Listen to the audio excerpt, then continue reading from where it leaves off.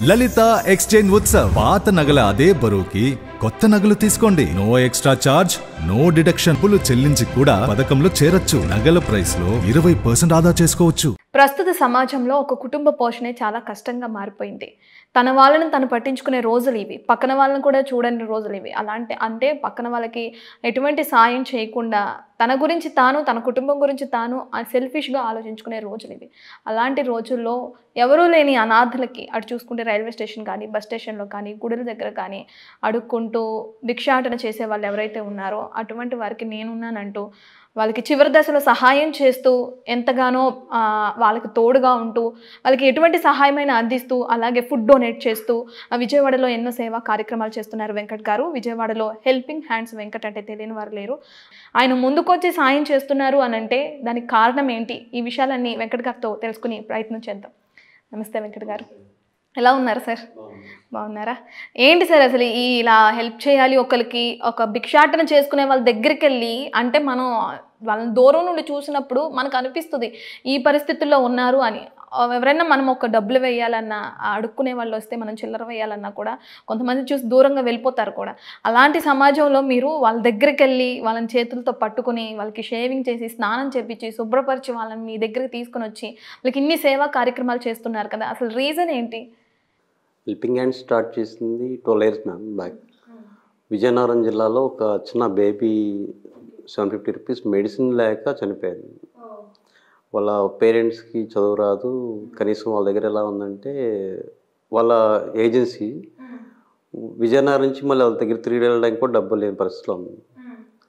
ఆ పాపను చూసినప్పటి నుంచి అనిపించింది చేయాలని. అప్పటి నుంచి చేసుకుంటూ వస్తున్నాం. అది కంటిన్యూ అయ్యి ఇంకా ఎక్కువ అవుతుంది.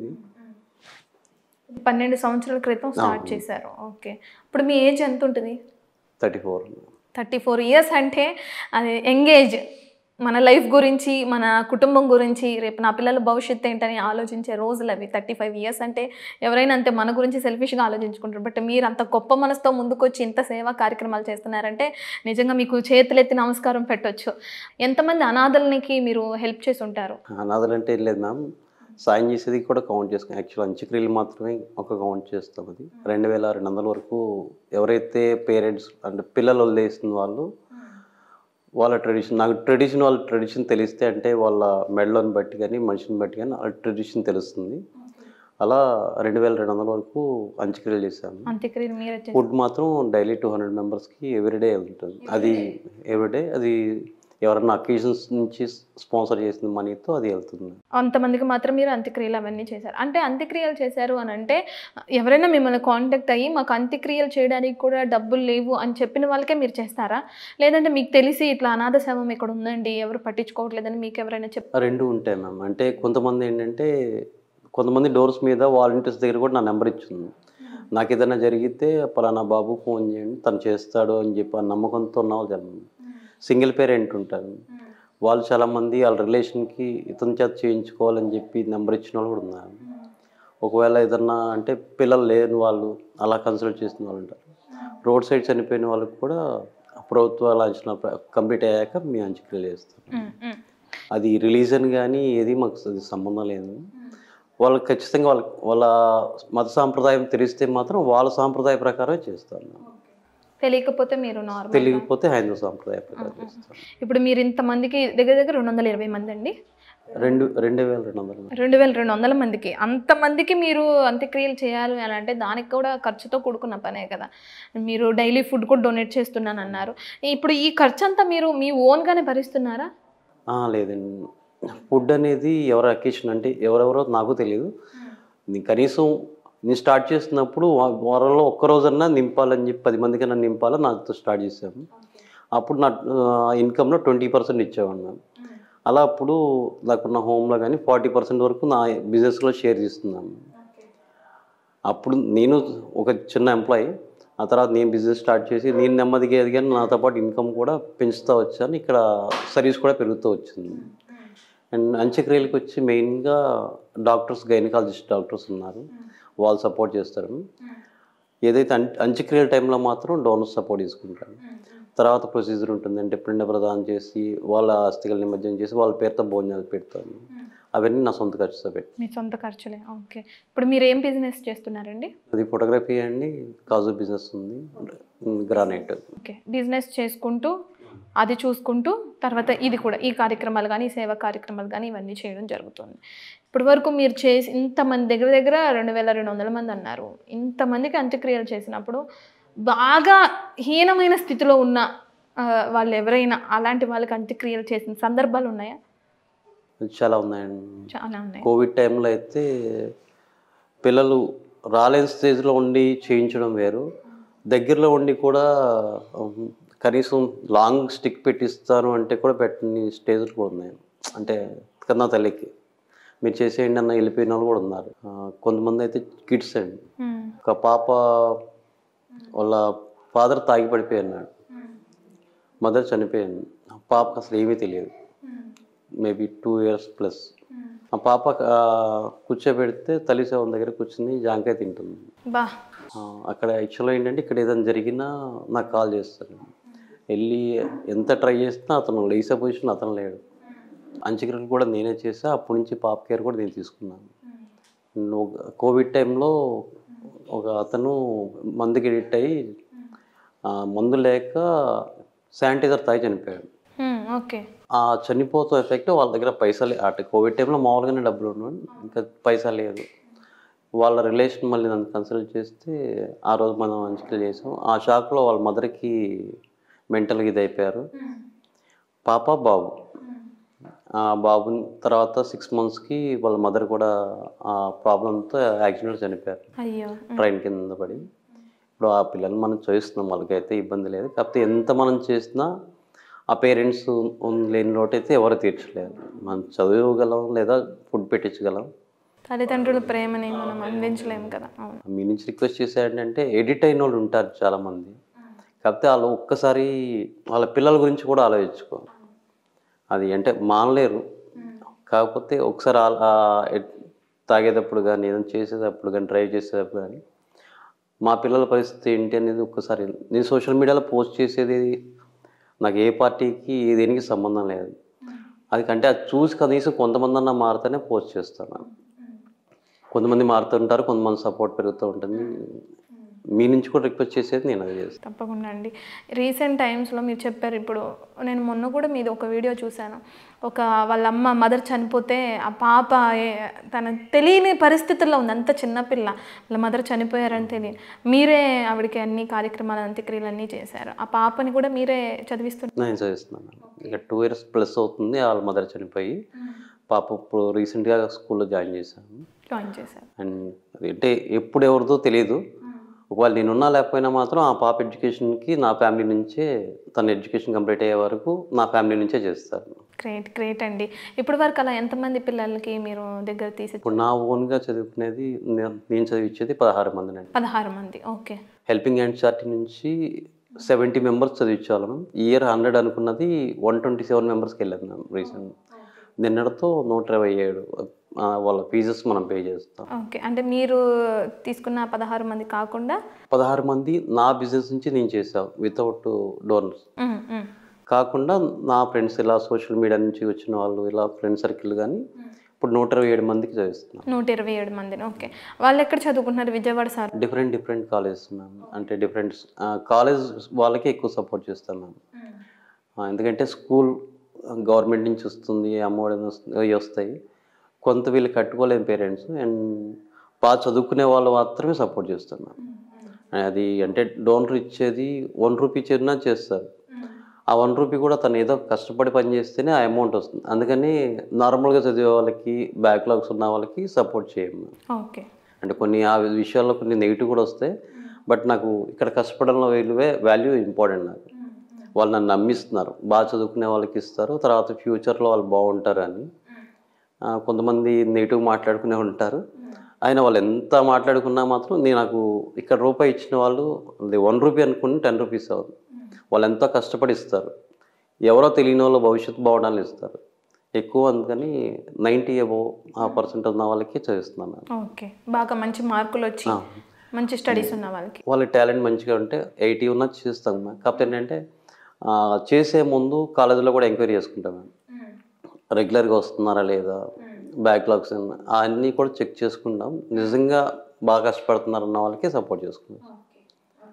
అని ఒక చోట లేదు మ్యామ్, ఇక్కడ నుంచి విజయనగరం వరకు ఉందని చదివించే వాళ్ళు, వైజాగ్ ఏరియాని బట్టి వేరే వేరే ఊర్లో ఉండి కూడా చదువుకుంటున్నారు. ఓకే. అండ్ ఇప్పటి వరకు మీరు ఇంతమందికి హెల్ప్ చేశారు. ఈ ఓల్డ్ ఏజ్ హోమ్ కొత్తగా పెట్టిందా అండి? ఎన్ని మంత్స్ అవుతుంది ఇది పెట్టి? ఇది 2 months మ్యామ్. 2 months అవుతుంది. Third month. ఈ ఓల్డ్ ఏజ్ హోమ్కి ఏం పేరు పెట్టారు? శివశక్తి ఆశ్రమం. శివశక్తి ఆశ్రమం. ఓకే. శివశక్తి ఓల్డ్ ఏజ్ హోమ్లో ఉన్నవాళ్ళు ఎవరైతే పెద్ద వయసు వాళ్ళు ఉన్నారో, తల్లిదండ్రులు పిల్లలు చూసుకోలేము మా తల్లిదండ్రుల్ని అన్న వాళ్ళనైనా మీరు ఇక్కడ పెట్టుకునేది? ఎలాంటి వాళ్ళని జాయిన్ చేసుకుంటున్నారు ఇక్కడ? అయితే పిల్లలు లేని వాళ్ళు ఆల్మోస్ట్ 90% వచ్చేది పిల్లలు ఉండి వదిలేసిన వాళ్ళు. వాళ్ళు స్ట్రీట్ సైడ్ ఉన్న వాళ్ళు. అంటే కొంతమంది కాల్ చేస్తుంటాం మేము. ఎలా అయిపోయిందంటే ఎవరన్నా జాయిన్ చేసుకుంటానని నేను పెడితే సొంత బిడ్డలే మా బాబాయ్ అవుతాడు, మా పెద్దనాన్న అవుతారు, మా రిలేషన్ అవుతారు, ఆయనకి ఎవరు లేరు అని చెప్పి అప్పచెప్పిన కూడా ఉన్నారు. మన వేరే ఆశ్రమాలు ఉన్నాయండి, వేరే అటాచ్మెంట్, అట్లా కొంతమంది అలాంటి వాళ్ళు కూడా ఉన్నారు. సొంత పిల్లలే తీసుకొచ్చి మా అమ్మ మా నాన్న అని చెప్పకుండా మా తెలిసిన వాళ్ళు, మా చుట్టాలు జాయిన్ చేసుకోండి ఒంటరిగా ఉంటున్నారని చెప్పి ఇక్కడ నేను తీసుకొచ్చే వాళ్ళు మాత్రం స్ట్రీట్ సైడ్ ఉన్న వాళ్ళని. వాళ్ళు కొన్ని రోజులు అబ్జర్వ్ చేస్తాం మ్యామ్. వాళ్ళకి ఏం కావాలని చూస్తాం, ఫుడ్ విషయంలో ఏం కావాలని చూస్తాం, అది మీరు డైరెక్ట్గా అడగచ్చు. కదా వేరే యాక్టివిటీస్ ఏం చేయనుకుంటే స్మోక్ కానీ డ్రింక్ కానీ వెళ్ళకూడదు అని చెప్పేస్తాను. దానికి ఇష్టమైన వాళ్ళు ఉంటారు. అంటే ఒకరి నుంచి ఒకరు ఇబ్బంది పడకూడదు అన్న, అది ఆ ఏజ్కి హెల్త్ ప్రాబ్లమ్స్ వస్తాయని చెప్పి ముందు క్లారిటీగా ఇస్తాము. కొంతమంది ఇష్టపడిన వాళ్ళు ఉండరు, లేదు ప్రశాంతంగా ఉండాలి చూస్తాం మేము. ఎలా ఉంటుందంటే స్ట్రీట్ సైడ్ చనిపోతారు, గవర్నమెంట్ మాచూరికి వెళ్తుంది, అనాథలంటే పక్కన వేస్తారు. 3-4 days తర్వాత అంత్యక్రియలకు వస్తాయి. ఒక్కోసారి కనీసం చూడని కూడా చూడలేను. స్మెల్ కానీ ఉన్న పొజిషన్ కానీ అది అంతలా చావు ఎవరికి రాకూడదు. అంటే మనం పుట్టినప్పుడు మన ఫ్యామిలీ ఎంతైతే సంతోషంగా ఉంటారో మన మరణం కూడా లాస్ట్ ఇది అంతే గౌరవంగా వెళ్ళాలంటే ఈ లోకం విడిచి వెళ్ళేటప్పుడు అంతే గౌరవంగా వెళ్ళాలనేది నమ్ముకున్నాను. వాళ్ళకి నేను చెప్పేది కూడా అదే, నేనే చేస్తా, అక్కడున్నా నేనే చేస్తా, ఇక్కడున్నా నేనే చేస్తా, కాకపోతే గౌరవంగా వెళ్ళేది వేరే ఉంటుంది. ఇలా జరుగుతుంది. వాళ్ళ తీసుకొచ్చిన దగ్గర నుంచి వాళ్ళ మెడికల్ కానీ ఫుడ్ కానీ బట్టలు కానీ అన్నీ మేము చూస్తాము. ఈ హోమ్కి జనరల్గా ఓల్డ్ ఏజ్ హోమ్ చాలా వరకు మీకు యూజ్ చేసిన క్లాత్స్ కానీ మిగిలిపోయిన ఫుడ్ ఇస్తారు.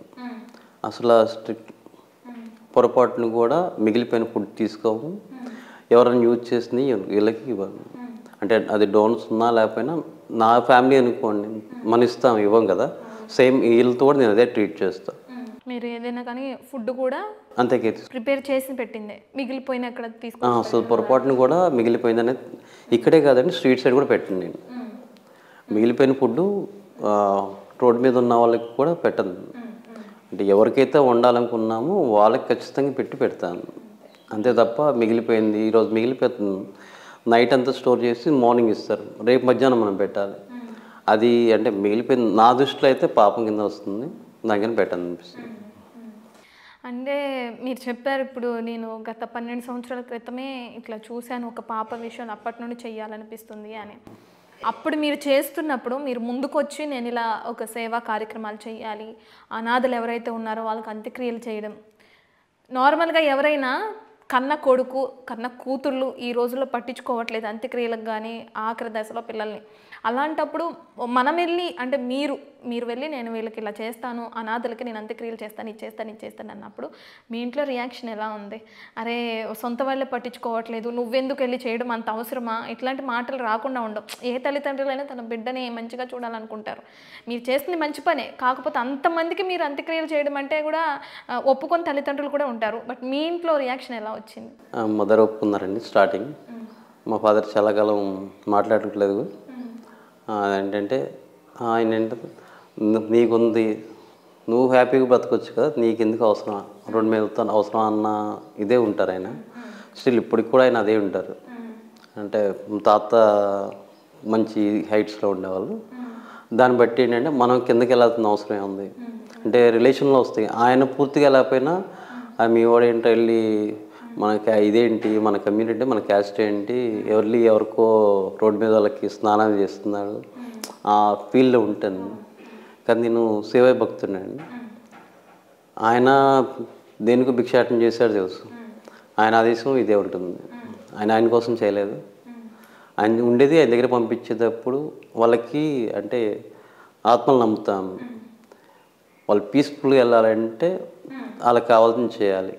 అది నాకు శివుడు ఇచ్చిన బాధ్యత, అది నేను నిర్వర్తిస్తున్నాను. నా వైఫ్ అయితే ఫుల్ సపోర్ట్ చేస్తుంది. వెళ్ళేటప్పుడు కానీ ట్రెడిషన్ పాటించమని కానీ, వచ్చేటప్పటికి అన్నీ రెడీ చేసి పెట్టాం. ఫుడ్ కూడా ఒక్క పూటే ఉంటుంది, రెండో పూట ఫుడ్ తెగకూడదు. అది ఏదైతే ఇంట్లో వాళ్ళకి జరిగినప్పుడు ఎలా చేస్తామో సేమ్ ఇంకా బయట వాళ్ళకైనా కూడా అయ్యే ఆచారాలు పాటిస్తూ పిండ ప్రధాన సేమ్ ఆచారాలు అదే పాటిస్తారు. రిలీజన్ వాళ్ళు నాకు తెలుసు అనుకోండి, అంటే ఎక్కువ మందితో నేను మాట్లాడుతూ ఉంటాను కాబట్టి కొంతమంది రిలీజన్స్ తెలుస్తాయి. వాళ్ళ కమ్యూనిటీ ప్రకారం వాళ్ళ మత ప్రకారం చేస్తాను. ఇంకా ఏది అర్థం కాని టైంలో హైదరాబాద్ సాంప్రదాయం. మీరు ఎక్కువ వాళ్ళతో పరిచయం అని అంటే మీరు డైలీ ఫుడ్ డొనేట్ చేస్తూ ఉంటారు? డైలీ వెళ్తా మ్యామ్, అందరితో మాట్లాడతాం. వాళ్ళకి అంటే ఇక్కడ ఉన్న వాళ్ళని చూస్తారు మామూలుగా. స్ట్రీట్ సైడ్ ఉన్న వాళ్ళు వాళ్ళకి ఏమైనా మెడిసిన్ కావాలన్నా బట్టలు కావాలన్నా నన్నే అడుగుతారు. అలా నేను వాళ్ళతో ఇదే ఉండే ఇది ఉంటుంది. వాళ్ళకి చెప్తాను సీరియస్, మీరు మంతాకి కనిపిస్తే మాత్రం దగ్గర కూడా రాదు నా దగ్గర. అంటే అది ఒక ప్రేమ అండి వాళ్ళకి, భయం కాదు. వాళ్ళకి ఏమన్నా అలా కొడుకులాగాను సొంత వాళ్ళ మాట్లాడతా అన్న ఒక ప్రేమ. అందుకని ఒకవేళ తీసుకునే దరిదాపులో రారండి. వాళ్ళకి బట్టలు కావాలన్నా మెడిసిన్ కావాలని ఇస్తాను. కొంతమంది ఏంటంటే రారు. కొంతమంది ఎలా ఉంటుంది, స్ట్రీట్ సైడు పిల్లలు వదిలేసి వెళ్ళిపోతారు. వదిలేసిన చోట నుంచి అతను బయటికి వెళ్ళిపోతే, ఆ లేడీ ఎవరన్నా కానీ బయటికి వెళ్ళిపోతే మా అబ్బాయి మనసు మారి ఇక్కడికి వస్తాడేమో, మా అమ్మాయి ఇక్కడికి వస్తుందేమో, నన్ను ఎత్తుక్కుంటే మళ్ళీ నేను ఆశ్రమంలో ఉంటే ఇలా కనపడకపోతే ఎత్తుక్కుంటారు అన్న ఫీల్ వాళ్ళు ఉంటారు. ఆ రారన్న సంగతి వారికి తెలుసు. వస్తే కనపడకుండా అన్న ఆశ. నిజంగా చెప్పాలని అదే మనోవేదనతో చనిపోతారు. అసలు అంటే లాస్ట్ డేస్ హ్యాపీగా వెళ్ళిపోవాలి. ఏదైతే మెంటల్ టార్చర్తో చనిపోతే అదే దాని పెయిన్ అసలు చెప్పలేరు మేము. ఎవరు లేక చనిపోయింది వేరు, అందరూ ఉండి కూడా అనాథగా చనిపోవడం వేరు. వస్తారని ఎదురు చూపు అనేది చాలా డేంజర్ మ్యామ్. అంతే ఎంత నరకంగా ఉంటుందంటే, వస్తుంది ఆ బండి, పలానా బండి, ఆ బండి వచ్చినప్పుడల్లా ఆ ఫీల్ ఎలా ఉంటుందంటే మా అబ్బాయి ఆ ఒక్క ఎదురు చూపు చూస్తారు, అది చాలా నరకంగా అనిపిస్తుంది. కాదు అనేసరికి వాళ్ళకి తెలుసు మ్యామ్, రారు అన్న సంగతి వాళ్ళకి తెలుసు. కాబట్టి ఆశ ఉంటుంది మనసులో. ఇంకా చాలామంది అలా చనిపోయిన కొంతమంది మ్యామ్ ఇంట్లో ఏదో కోపం చిన్న చిన్న వాటితో వస్తారు మ్యామ్. వాళ్ళు ఎక్కడి నుంచో వస్తారు, ఏదో ట్రైన్ ఎక్కుతారు. చివరికి విజయవాడ స్టేషన్కి ఎక్కువ మంది వచ్చేవాళ్ళు ఉంటారు. ఏంటంటే సెంటర్ ఎక్కువసేపు ఆగే ట్రైన్స్ ఇక్కడే ఉంది. ఎక్కడి నుంచి వచ్చి దిగేస్తారు, ఎక్కడి నుంచి వెళ్ళడానికి ఉండదు. ఇంకా కోపం ఆ ఇదిలో ఇంకా అలా రోడ్డు మీద ఉండిపోతారు. నేను వీడియోస్ పోస్ట్ చేసిన తర్వాత మా ఫాదర్ మా మదర్ అని చెప్పి వచ్చిన వాళ్ళు చాలామంది ఉన్నారు. వచ్చి తీసుకెళ్ళారా వాళ్ళని? చనిపోయిన తర్వాత చూస్తే కొంతమంది ఏంటంటే వచ్చి నెత్తికి తీసుకెళ్ళిన వాళ్ళు కూడా ఉన్నారు. ఒక ఆయన అయితే భయంకరమైన స్టేజ్లో కనిపించాడు. ఒంటి మీద బట్టలు లేని, పేగులు మొత్తం బయటకు వచ్చేసి అంత స్టేజ్లో ఉన్నాడు. ఆయన్ని సేవ్ చేసి తీసుకెళ్ళి చేస్తే ఆయన 6 years బ్యాక్ తప్పిపోయిన మనిషి. ఎక్కడ అనంతపురం దగ్గర నుంచి గుంటూరు హాస్పిటల్ మనం పంపిస్తే చేశారు. ఇక్కడ గుంటూరు హాస్పిటల్ వాళ్ళు బాగా సపోర్ట్ చేస్తారు. అక్కడ పంపిస్తే అక్కడికి వచ్చి తీసుకెళ్లారు. 6 years తర్వాత అలా పిల్లలకి తను ఇదయ్యాడు. అలాంటి వాళ్ళు ఉన్నారు. ఒకసారి రీచ్ అవుతుంది వాళ్ళకి, ఆ టైంలో ఇది అవుతారు. రీసెంట్గా ఒక మదరు 2 years బ్యాక్ తెలంగాణలో తప్పిపోయింది. ఆవిడ యూట్యూబ్లో నేను పెట్టిన వీడియో చూసి వాళ్ళ అబ్బాయి వచ్చారండి. ఆవిడ చనిపోయిందని అనుకున్నాను. పోలీస్ స్టేషన్ కంప్లైంట్ ఇచ్చారు. అక్కడ ఏదో కొండ మీద ఎవరో మహిళ తెలియదు ఎవరో చనిపోతే పడిపోయి గుర్తుపట్టలేదంటే వీళ్ళ మదరేనేమో అనుకునేంతవరకు వెళ్ళిపోయారు. ఇంకా లేదు అనుకున్న టైంలో యూట్యూబ్లో నేను పెట్టిన వీడియో చూసి వచ్చారు, తీసుకెళ్లారు. ఆవిడ అసలు ఏంటంటే కొంచెం మెంటల్గా ఇదిగా ఉన్నారు ఆవిడ. అలాంటి చాలా ఉన్నాయి మ్యామ్. అంటే రీసెంట్గా ఒక పెద్ద ఆయన ఎక్కడి నుంచి వచ్చారో తెలియదు. ఫస్ట్ ఫుడ్ పెట్టే దగ్గరికి వచ్చాడు. ఆయన భోజనం పెడదామని నేను చూస్తే అన్నం వద్దు నాకు తలకొరి పెట్టి 4 కట్టెలు పెట్టి చాలని చెప్పి చేయి తీసుకున్నాం మేము, హ్యాండ్ ఒట్టేయించుకున్నాడు, చనిపోయాం వెంటనే. జరిగిన కొంచెంసేపటికి చనిపోయారు ఆయన. చనిపోయి మళ్ళీ తీసుకెళ్ళి పోలీస్ ఫార్మాలిటీస్ అయిన తర్వాత అంత్యక్రియలు చేశాను. తీరా విజయవాడకి నేనున్న ప్లేస్కి వాళ్ళ ఊరు 10 కిలోమీటర్లు కూడా లేదు. వాళ్ళు అప్పటికి 3 months దగ్గర నుంచి నెతుకుతున్నారు ఆయన ఏమైపోయాడని చెప్పి. అంటే ఇంట్లోంచి వచ్చేటప్పుడు ఒక రకంగా ఉంటారు మేము, బయటకు వచ్చి 1 week అయ్యేసరికి రూపురేఖలు మారిపోతాయి. ఆ వీడియో చూసి ఎంత బట్టలు ఇదైపోయి ఇవి వచ్చేసి గుర్తుపట్టలేనంత ఇదిగా ఉంటారు. నేను బయట రోడ్ సైడ్ వాళ్ళకి ఎక్కువ షేర్ చేసి ఫుడ్ పెట్టడానికి రీజన్ కూడా అంటే అలా చేస్తేనా వాళ్ళు గుర్తుపడతారు అని. అని చేసేటప్పుడు భరించలేము మేము, అంటే వాళ్ళు స్నానాలు చేయక భరించలేము. అయినా సరే చేసేది ఏంటంటే వాళ్ళు గుర్తుపడతారేమో వస్తారేమో అన్న హోప్. మనం వాళ్ళ ఇంటికి పంపించారేసింది అంటే పంపించింది అందుకు దానికన్నా మంచి పని ఇంకోటి ఉండదు. వీళ్ళు నేను అంచుకలు పెట్టి చేసిన 1 week 10 days దగ్గర తర్వాత ఫోన్ చేశారు మా ఫాదర్ అని. అక్కడ చూస్తే అలా ఊరు పిలిచారు మేము. వెళ్తే ఊరు మొత్తం ఆయన రిలేషన్. అలాంటివి చాలా ఘటనలు ఉంది. వెళ్ళాం మేము. నేను అంటే యాక్చువల్గా ఫుడ్ డొనేషన్ ఇవి అన్నీ ఉండేసరికి లేట్కి వెళ్ళాను. జనరల్గా పల్లెటూరులో అంటే 1 o'clock 12కి అలా జరుగుతాయి. నేను 4కి వెళ్తే 4 o'clock వరకు ఆ ఊరు అలా వెయిట్ చేస్తున్నాను. చూస్తున్నాను వెళ్ళిందే అసలు వాళ్ళు ఎంత ఇదే ఫీల్ అయ్యారంటే అంటే మా నాన్న అనాథగా లేకుండా చేసి పెట్టారని. 3 కొడుకులు, వాళ్ళ మేనళ్ళు సీఎం గారి ఆఫీస్లో ఎస్ఐ స్టేజ్లో ఉన్నారు. అంతా ఇది ఉన్నారు. వాళ్ళంటే వాళ్ళ ఎక్స్ప్రెస్ చేయలేక వాళ్ళు అంటే మా ఫాదర్ని చేసి పెట్టాం మా ఇంటి మా నాన్న తర్వాత మాకు అంత ఇదన్న రేంజ్లో వాళ్ళ ఫీల్ అన్నమాట. అందరూ వచ్చి పెద్ద లేదు చిన్న లేదు అందరూ పాలతో కాళ్ళు కడిగి వెళ్ళారు మేము. ఆయన అంత్యక్రియలు చేసినందుకు ఎప్పుడో బంధం ఉంటేనే అలా జరుగుతుందన్న ఒక నమ్మకం. జనరల్గా నాకు అదే నమ్మకం ఉంటుంది. ఏదైనా రుణానుబంధం ఉంటే తప్ప చేయలేము మేము. ఒకవేళ చేయాలనుకున్నా చేయలేము. మనం చూసి కొంతమంది స్టార్ట్ చేశారు, కొంతమంది ఎన్నో అయిపోయినవి కూడా ఉన్నారు. మన ఫాదర్కి ట్రెడిషన్ పూర్తయింది, ఆయన ఆత్మశాంతి ఉంది అన్న హ్యాపీనెస్ అన్నమాట. అంటే చనిపోవడం అనేది ఎవరికైనా కామన్, కాకపోతే అనాథగా మాత్రం చనిపోకూడదు అనేది ఒక. అన్న అంత దూరం నుండి వచ్చి ఇక్కడికి వచ్చి మీరు పెడుతున్న భోజనం కూడా నాకు వద్దు అని చెప్పి నాకు తలకూర పెడితే చాలు అని ముట్టేపించుకున్న గంటల్లోనే చనిపోయారు అని అంటే ఆయన మిమ్మల్ని కలవాలని ఆయనకి రాసి పెట్టింది అనుకుంటా. ఆయన అంత ముందు కానీ ఎప్పుడు చూడలేదు. అలాంటిది అంతకుముందు ఇంకోటి కూడా సేమ్. ఆయన రాజధాని దగ్గర అమరావతి దగ్గర రైతు పిల్లలు అసలు ఆ ఫ్యామిలీ ఇప్పటికీ మాట్లాడుతూనే నాతో.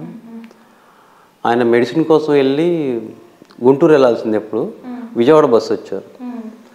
విజయవాడలో వచ్చింది ఒక పిక్ పాకెటర్ తన జేబు కొట్టేయడం వలన జేబులో ఇంట్లో మొబైల్ నెంబర్ రాసున్న స్లిప్పు డబ్బులు అన్నీ పోయినాయి.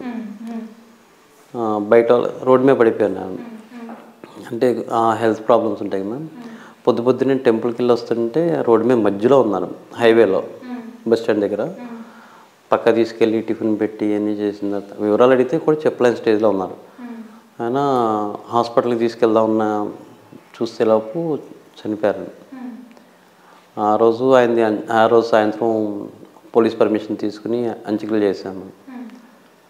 పోస్ట్ చేసిన 24 hours బెంగళూరు నుంచి ఎక్కడెక్కడి నుంచో ఫోన్, మా తాతయ్య మా మావయ్య అని చెప్పి అసలు ఫోన్ కాల్స్ వాళ్ళని ఎత్తుకుంటానే ఉన్నారంట. ఎక్కడికి వెళ్ళిపోయారు తెలియక. ఊర్లో పెద్ద ఇదే ఉంది, మంచి స్టేజ్లో ఉన్నారు. ఊరికి అందరికీ మంచి చెప్పే మనిషి. కాకపోతే వాళ్ళ ఒంటరి కాదు, అనాథ కాదు. ఓకే అలా ఇది. ఇప్పటి వరకు మీరు ఇంతమందికి అంత్యక్రియలు చేశారు కదా, అంత్యక్రియలు చేస్తున్నప్పుడు కూడా పోలీసు వాళ్ళ దగ్గర నుంచి పర్మిషన్స్ అలాగే అన్నీ కూడా తీసుకోవాలంటారా? రోడ్ సైడ్ చనిపోయిన వాళ్ళది అంటే వాళ్ళు ఎవరో ఏంటో తెలియదు. ఫస్ట్ మున్సిపాలిటీ పోలీస్ పంచనామా అవ్వాలి. పంచనామా అయిన తర్వాత మున్సిపాలిటీ తీసుకుంటాము. మున్సిపాలిటీ వాళ్ళు మళ్ళీ గవర్నమెంట్ హాస్పిటల్కి అంటే ఏదన్నా సస్పెక్టెడ్ ఉన్నాయా తెలియదు కదా మ్యామ్. విజయవాడలో ఎలా ఉంటుందంటే 100 రూపాయలు కూడా కొట్టి చంపేసుకున్నారు కొంతమంది ఉన్నారు. అంటే కొంతమంది బ్యాచ్ ఉంటారు మ్యామ్. ఈ రియాక్షన్ చేస్తారు వీళ్ళు, వాళ్ళ దగ్గర దాచుకున్న డబ్బుల కోసం కొడతారు. అది తగిలి చనిపోతుంది. అందుకని ఖచ్చితంగా పోలీసు ఇది అయిన తర్వాతే అది గవర్నమెంట్ రూల్ ప్రకారం తీసుకుంది. ఎవరైతే ఇళ్ళలో చనిపోయే చాలామంది ఉంటారు, వాళ్ళది ఏంటంటే పంచాయతీ రాయించుకొని ఆ ఫార్మాలిటీ ఖచ్చితంగా చేయాల్సిందే మ్యామ్. డైరెక్ట్ చేయడానికి ఉండదు మ్యామ్. అంటే డైరెక్ట్ చేయకూడదు కూడా. వాళ్ళు ఏదైనా ఫర్దర్ ఏదైనా ప్రాబ్లం ఉందనుకోండి, లీగల్గా మనం ప్రాబ్లం ఫేస్ చేయాల్సి వస్తుంది. పోలీస్ రికార్డ్ పరంగా అన్నీ క్లియర్ అయిపోయినాయి అనుకోండి, ఇంకా డిపార్ట్మెంట్ అఫీషియల్ ఇది అవుతుంది. మనం ఎప్పుడైనా సరే ఏమైనా చనిపోయినప్పుడు డైరెక్ట్గా వెళ్ళి చేయడానికి ఉండదు మ్యామ్. ఒకవేళ వెళ్ళినా డిపార్ట్మెంట్ హెల్ప్ ఖచ్చితంగా తీసుకోవాల్సింది. ఓకే. అంటే ఈ ప్రాసెస్ మొత్తం అవడానికి ఎంత టైం పడుతుంది? ఒక 1 డే పడుతుందా? 1 డే పడుతుంది. మనిషి చనిపోయిన 1 డేకి. నాకు ఇంకేంటంటే విజయవాడ సిటీ పోలీస్ చాలా ఫాస్ట్గా చేస్తారు. అంతకుముందు డీసీపీ మేడం ఇలా సపోర్ట్ ఉండేది, ఏసీపీ గారు వెళ్తే చాలా ఫాస్ట్గా చేస్తారు. కొంచెం ఐపీఎస్ ఆఫీసర్ సపోర్ట్ ఫస్ట్లో ఇచ్చారు. అంటే వాళ్ళు ట్రాన్స్ఫర్ అయినా మాది హెల్పింగ్ హ్యాండ్స్ అంటే మనది అన్న ఒక ఇది చేసే పనికి మంచిదన్నప్పుడు మిగతా కూడా సపోర్ట్ చేస్తారు మ్యామ్. అది కంటిన్యూ అవుతుంది. తొందరగా అవుతారు మ్యామ్. బయట చెప్పినంత నెగ్లిజెన్సీ పోలీస్ డిపార్ట్మెంట్లో ఉండదు. బాగా సపోర్ట్ చేస్తారు. ఏదైనా ఉందా తొందరగా చేసి పంపించామన్నా టైం వేస్ట్ అవుతుంది, అది చూసి పంపించేస్తారు తొందరగా. ఓకే. మీరు ఇప్పుడు ఈ ఓల్డ్ ఏజ్ హోమ్ రన్ చేస్తున్నారు. ఎంతోమందికి మీరు చెప్తున్నట్టు అంత్యక్రియలు చేస్తున్నాం, వాళ్ళ పిల్లలను కూడా తీసుకొని చదివించడం కూడా జరుగుతుంది. ఇంకా హెల్పింగ్ హ్యాండ్స్ అన్న దానిలో ఇంకా ఏమేమి మీరు చేస్తున్నారు? ఎలాంటి కార్యక్రమాలు ఇంకా ఉన్నాయి? సింగిల్ ఉమెన్ ఎవరన్నా ఉంటారు మ్యామ్, వాళ్ళు నిజంగా పని చేసుకోవాలన్నా జీవనోపాధి ఉంటుందండి. వికలాంగులకి ట్రైసైకిల్స్ కానీ వీల్ చైర్స్ ఉంటాయి. కిడ్స్ స్మాల్ కిడ్స్ ఇప్పుడు 180+ ఆపరేషన్ చేయించాం మ్యామ్. అంటే అది ఏదైతే గవర్నమెంట్ నుంచి ఎలిజిబుల్ లేకుండా లేదా కొన్ని ఆరోగ్యశ్రీ మెడిసిన్ బయట తీసుకోవాలంటారు, అలాంటి వాటికి మనం సపోర్ట్ చేస్తాము. చేసుకునేప్పుడు మాత్రం కన్ఫర్మ్ తీసుకుంటాం. అన్ని ఎంక్వైరీలు పూర్తయిన తర్వాత చేస్తాము. ఏజెన్సీ పిల్లలకి ఎవ్రీ ఇయర్ బుక్స్ డొనేట్ చేస్తాము. పాడేరు అరకు సైడ్ లోపల ట్రైబల్ ఏరియాస్ ఉంటాయి మేము. అక్కడ పర్లాకిమిడి పాతపట్నం అని చెప్పి ఊర్లు ఉంటాయి మేము. ఆ లోపల ట్రైబల్ విలేజెస్ ఉంటాయి, వాళ్ళకి ఇది చేస్తాము. ఏదైనా ప్రకృతి విపత్తులు ఉండి బాగా ఉన్న టైంలో ఖచ్చితంగా టీం అక్కడికి వెళ్ళిపోతాము. ఏలూరు నుంచి కొంతమంది టీం వస్తారు, ఇక్కడి నుంచి కొంతమంది వస్తారు. ఆ టైంలో ఫుడ్ సర్వే కానీ ప్రైజ్ డొనేషన్ కానీ కేరళ వెళ్ళి చేసి వచ్చాము. చెన్నై ఫ్లైట్స్కి వెళ్ళి వచ్చాము. హుదూద్ చేసాము. తిత్లీకి అయితే దగ్గర 12 రోజులు అక్కడే ఉన్నాం కొండల్లో. వాళ్ళకి అక్కడ చనిపోయి ఇంకా శవాలు కూడా దొరికినంత దారుణమైన స్టేజ్లో ఉంటే 12 days అక్కడే ఉన్నాం. వెళ్ళడానికి దారి కూడా లేకపోతే మళ్ళీ మోసుకుంటే కొండలు ఎక్కారు. వాలంటీర్స్ కూడా చాలా బాగా చేస్తారు. ఆ టైంలో వస్తారు, గుడివాడ నుంచి ఒకళ్ళు, ఏలూరు నుంచి ఇలా చేసేది బాగా చేస్తుంది. అది ఎంత బరువు అన్నామని ఎంత రిస్క్ అన్నామని వెళ్దామంటే మాట కోసం వెయిట్ చేస్తారు, వెళ్దామంటే వెనకాడు. ఉన్న టీము అంటే తక్కువ మంది కనిపిస్తారు, టైంకి వస్తారు. ఎంతమంది టీం ఉన్నారు మీకు? ఇక్కడ పార్టిసిపేట్ చేసేవాళ్ళు 11 members మేము. విజయవాడ ఏలూరు కలిపి 11 members ఉన్నారు. ఓకే. వాళ్ళు ఏంటంటే తప్పదు అని మనం ఉంటే అయిద్ది అన్న టైంలో ఫుడ్ డొనేషన్ జనరల్గా ఇట్లాంటికి పిల్లలు అంటే అది డైలీ ఉండేది కాబట్టి ఇప్పుడు నాకంటే పాసిబుల్ అవుతుంది. అందరికీ మానేసుకుని రావాలంటే కష్టం. దీంట్లో పైగా ఎంప్లాయీస్ ఎవరు ఉంటారు మేము. హెల్పింగ్ హ్యాండ్స్లో ఎంప్లాయీస్ ఎవరు లేరు. వాళ్ళ ఓన్గా చేయాలన్న ఉద్దేశంతో వచ్చిన వాళ్ళే. ఓన్లీ కుక్ ఒకతను, ఆటో తప్ప మిగతా వాళ్ళు ఎవరికి పేమెంట్ చేసేది ఏమి ఉండదు. అందుకే తక్కువైనా బెస్ట్ క్వాలిటీ ఇవ్వగలుగుతున్నాం. ఇంకోటి మానవత్వ ధీర అన్న బిరుదును అందుకున్నారు మీరు. అదేనా మీకు ఫస్ట్ రావటం? అది అంతకుముందు అవార్డ్స్ కూడా ఏమైనా అందుకున్నారు? ఉన్నాయి మ్యామ్. కాకపోతే ఇది స్పెషల్ మ్యామ్. పోలీస్ డిపార్ట్మెంట్ నుంచి అది డీజీపీ గారి చేతి నుంచి తీసుకున్న అవార్డు అనేది కోవిడ్ టైంలో ఇచ్చిన అవార్డు. ఎంతో చేస్తే తప్ప అది ఎక్స్పెక్ట్ చేసింది కాదు, ఎంతో ఎంక్వైరీ చేసి ఇచ్చిన అవార్డు మ్యామ్. అది డీజీపీ గారి చేతితో తీసుకున్నాం. 12 years జర్నీలో ఈ 12 years జర్నీలో ఎప్పుడైనా ఈ అవార్డ్స్ కన్నా మ్యామ్ కొంతమంది హాస్పిటల్ దగ్గర ఇలా పెట్టేటప్పుడు కొంతమంది అంటే ఫుడ్ బయట ఉంటుంది మ్యామ్. మనం ఎంత పెట్టినా కొంత ఫుడ్ బాగోదు. ప్రెగ్నెంట్ లేడీస్ తాలూకు వాళ్ళు వచ్చి సఫర్ అవుతూ ఉంటారు. లేదా పెద్దవాళ్ళు తినక ఉంటారు.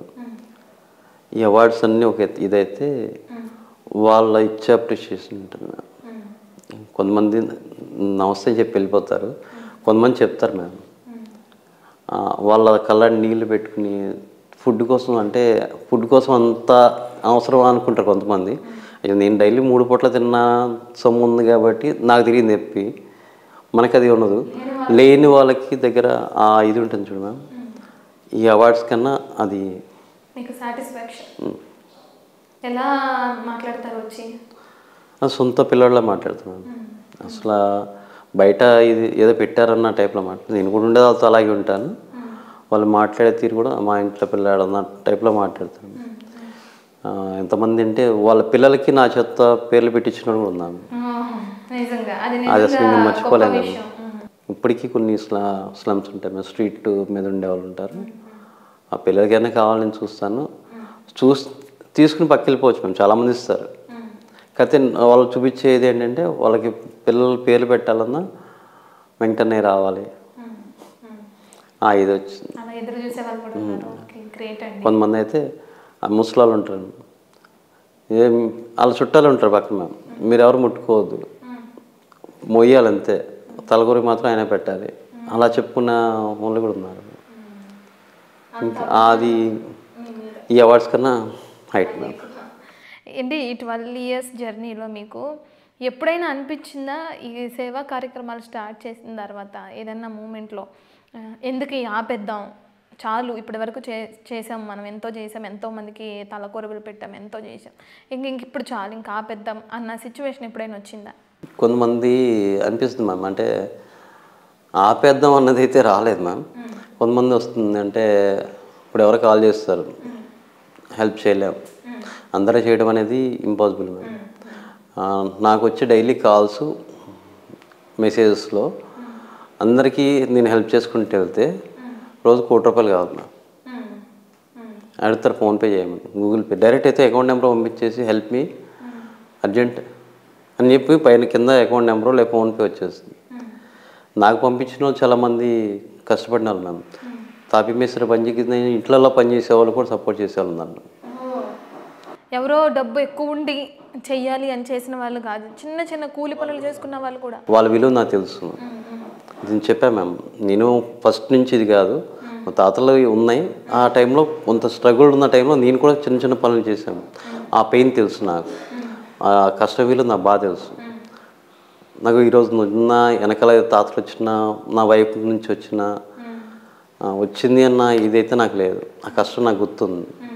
వాళ్ళు డబ్బు వేస్ట్ చేయాలంటే ఒక్కొక్కరు పెడతారు మ్యామ్ మెసేజెస్, మీది ప్రమోషన్ చేస్తాను, నేను వీడియో చేస్తాను, నాకు అర్జెంట్ 10,000 కావాలి, 5,000 కావాలి అని చెప్తాను.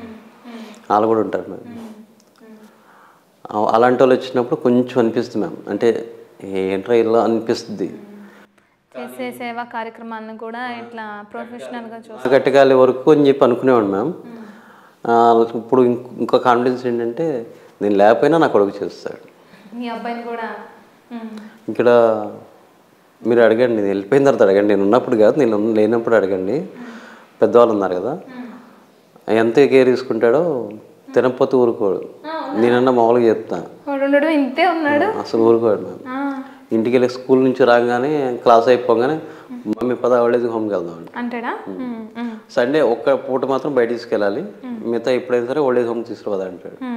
ఇక్కడ ఉన్న వాళ్ళందరితో బాగా కలిసిపోతాడు. అసలు వాళ్ళందరికీ మనవాళ్ళు నేను లోటు ఆడొక్కడే తీర్చేస్తాను. పలకరించడం అసలు తినకపోతే ఊరుకోడు మ్యామ్, అంటే వాళ్ళ మీద అరుస్తాడు, సొంత వాళ్ళు చేసినట్టు చేస్తాడు. ఏదన్నా నేను చేసిన తర్వాత నా కొడుకు చేస్తాడు, బిజినెస్ కానీ వేరే ఏ విషయంకి వచ్చినా చేస్తారన్న హోప్ ఉండడం వేరు. ఇలాంటి సేవా కార్యక్రమాలు మీరు చేసిన తర్వాత మీ అబ్బాయి ఒకవేళ మీరు అనుకున్నా వాళ్ళకు ఉండాలి కదా, నేను కూడా చేయాలి మా నాన్నకు లాగా ఇలాంటి అని లేకుండా ఇప్పటి నుంచి ఇంట్రెస్టింగ్గా ఉన్నాడు. ఓకే, సో మీ తర్వాత మీ పిల్లలు, మీ బాబు చేస్తాడు, ఇదే కంటిన్యూ అవుతుంది. నాతోనే ఆగిద్ది అనుకున్నా, అది ఆగేలా లేదు, ఆగదు కూడా కనిపిస్తుంది. ఇప్పుడు స్టార్టింగ్లో ఏంటంటే అంటే మనం చేసింది మన పిల్లలు చేస్తారన్నది ఎవరికి లేదు. మా ఫాదర్ బిజినెస్ రైతు, నేను వ్యవసాయం చేస్తా కొంతవరకే, ఇప్పటికీ వ్యవసాయం చేస్తాను. అది కొంతవరకు ఏ టైంకి వెళ్తాము, చేయించుకుంటాం, వచ్చేస్తాం. వాడు మళ్ళీ అది చూస్తాడు ఇది చూస్తాడు. పొలాలంటే ఇష్టం, నీళ్ళంటే ఇష్టం. తీసుకొచ్చే అంటాడు. స్ట్రీట్ సైడ్ ఎవరన్నా పిల్లలు వెళ్తే అసహ్యంగా ఉంటారు, అంటే ఆ స్మెల్కి కానీ. మామూలుగా నాకు ఉన్న ఇబ్బందులు వాడికి ఉంటుంది, కానీ బయటకు వెళ్తే ఈ రోడ్ సైడ్ తినకపోతే ఊరు కూడా వాళ్ళని రోడ్డు మీద కూడా అందరినీ పలకరిస్తాడు. మీకు విజయవాడ సిటీలో ఫుట్పాత్లు ఉన్న 3 ప్లేసుల్లో, బస్ స్టాండ్ దగ్గర కానివ్వండి, రైల్వే స్టేషన్ దగ్గర, గవర్నమెంట్ ఇది ఫ్లైఓవర్ దగ్గర అందరికీ వాడిని ఉంటాడు. ఇచ్చేటప్పుడు మనం ఇస్తే కూడా ఊరుకోడాడు, చేయబట్టుకుంటానో ఒప్పుకోడు. నేనే పోయాలి, నేనే అట్టుపళ్ళు ఇవ్వాలి అంటాడా? ఇంకొకరు చేయబట్టుకుంటూ ఇస్తాడు, నేనే అంటాడు.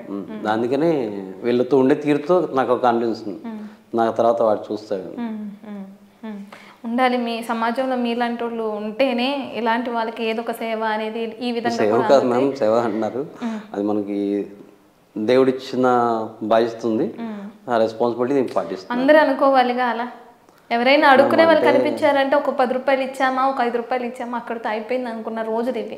ఇంతలాగా ముందుకెళ్ళి అసలు పోలీసుల దగ్గర పంచనామాలు అన్నీ చేయాలి అని ఒక రోజు వెయిట్ చేయాలన్నా ఈ కాలంలో ఎవరండి ఒక రోజు వెయిట్ చేయాలంటే నా టైం వేస్ట్ అవుతుంది, ఈ టైంలో నేను జాబ్ చేసుకోవచ్చు, వర్క్ చేసుకోవచ్చు అని వదిలేసి వెళ్ళిపోయే వాళ్ళు ఉంటారు.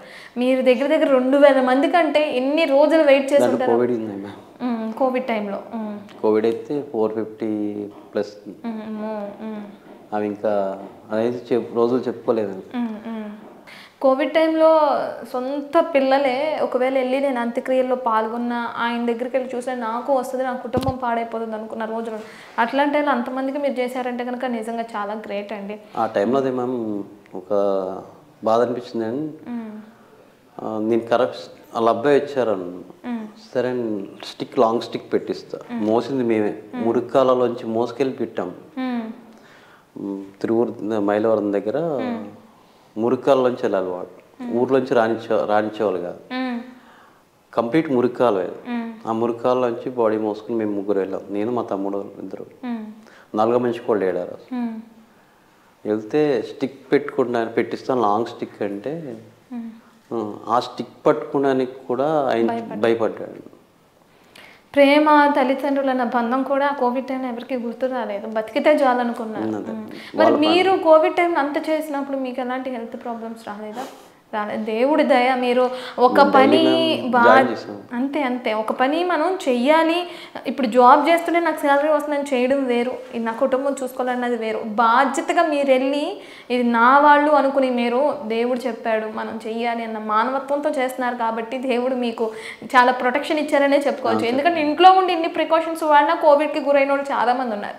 మీరు బయట తిరిగి కోవిడ్తో చనిపోయిన వాళ్ళకి అన్ని సేవా కార్యక్రమాలు చేసినా కూడా మీరు ఏమీ అవ్వకుండా ఇంత చనిపోయిన వాళ్ళు కాదు ma'am, Covid active cases home isolation ఉన్న వాళ్ళకి ఫుడ్ ఇచ్చాము, డైలీ ఫుడ్ అందించేవాళ్ళం.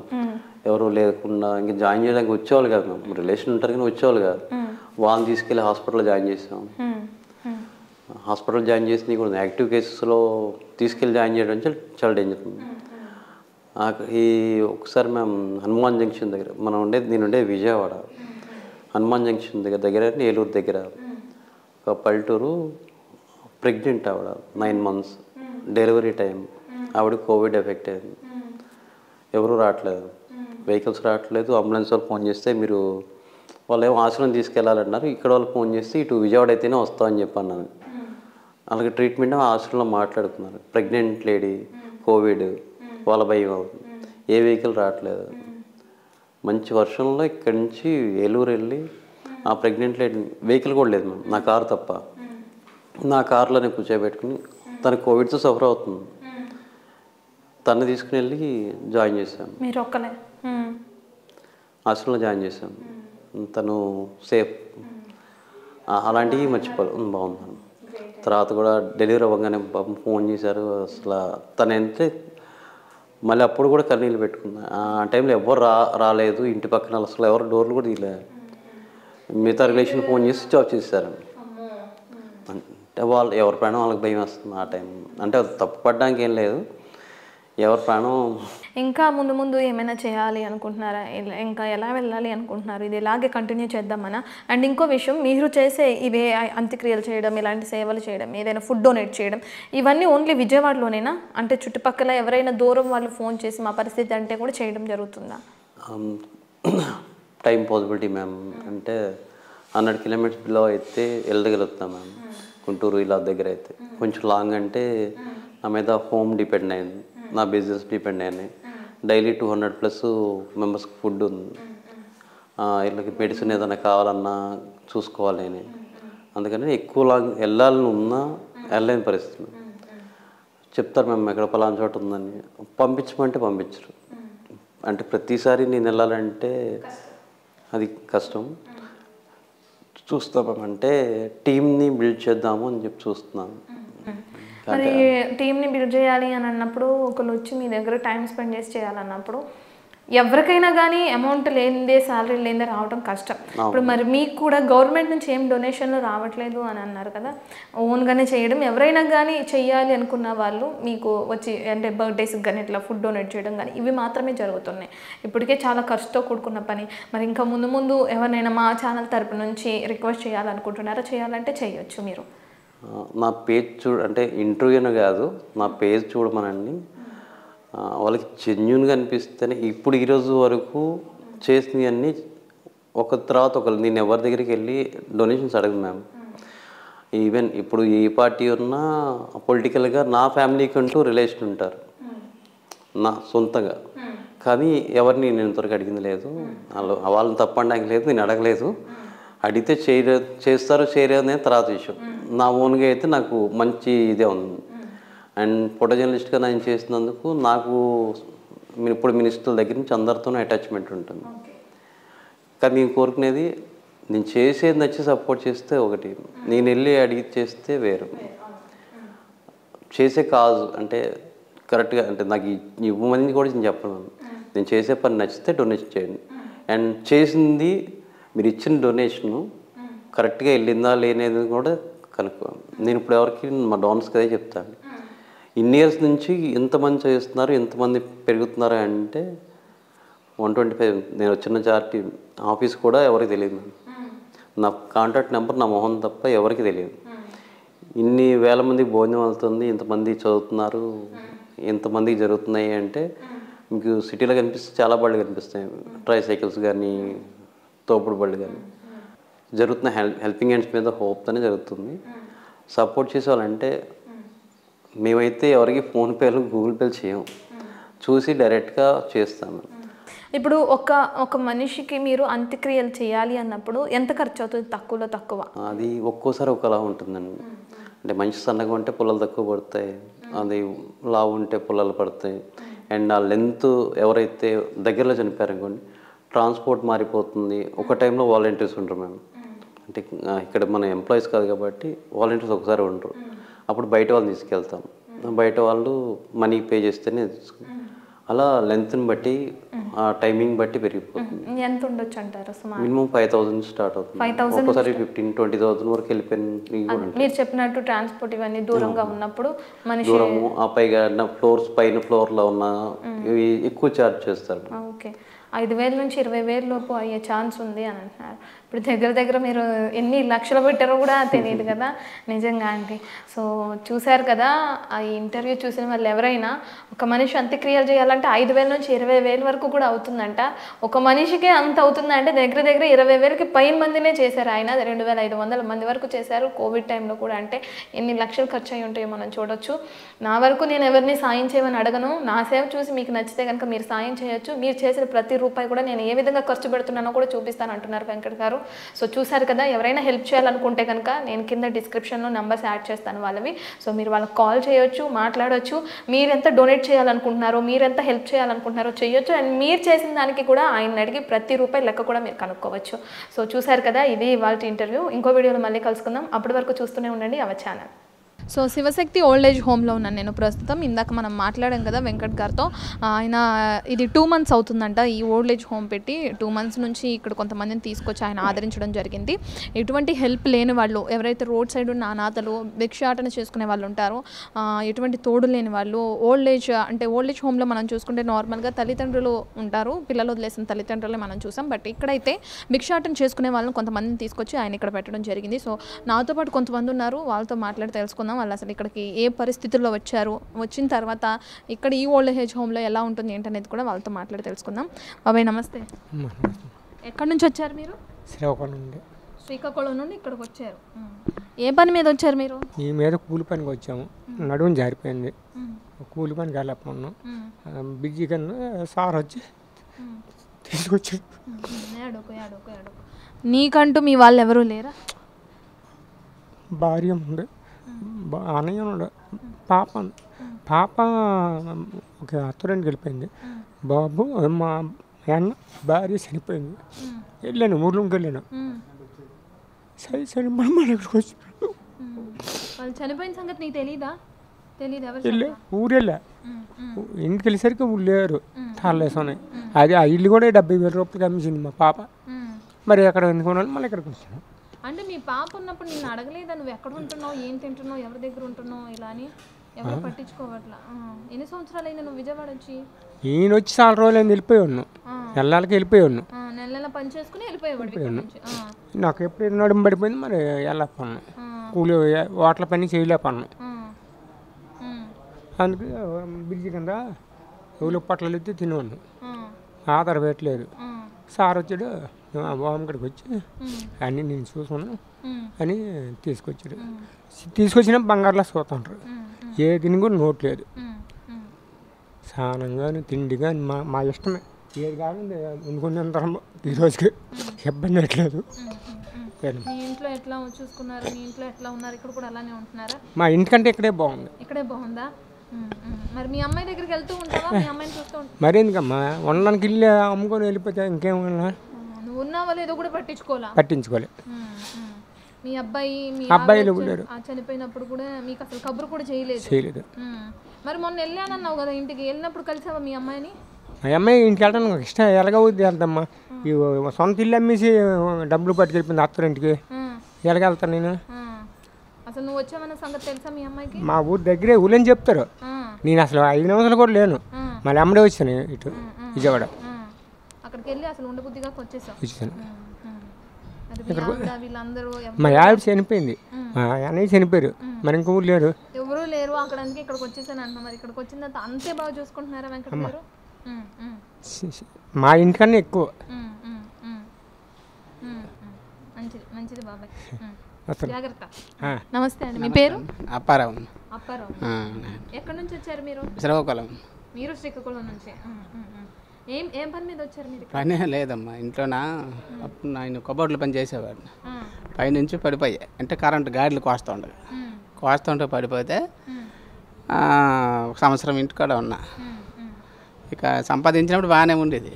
ఇక తర్వాత అంటే ఇద్దరు ఆడపిల్లలు, మగపిల్లలు లేరు. పెళ్ళిళ్ళు చేసాం, బాధ్యత అయిపోయింది. కానీ ఇంకా ఇప్పుడు సంపాదించలేం కదా, ఇంక ఇంటికాడ వేరేగా ఉండేది. ఇంకా తిట్టడం చేయడం అవి.